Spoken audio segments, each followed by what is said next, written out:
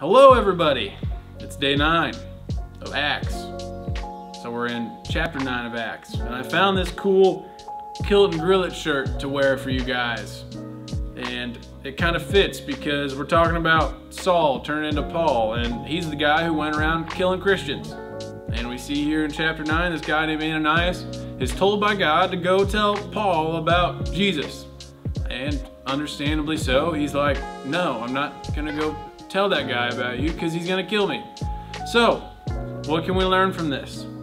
Well, a lot of times I hear people in youth group talking about other kids who they see as unworthy of Jesus, or they think Jesus, or that they had never want Jesus. They're like, that girl sleeps around, or that guy likes to vape, or whatever.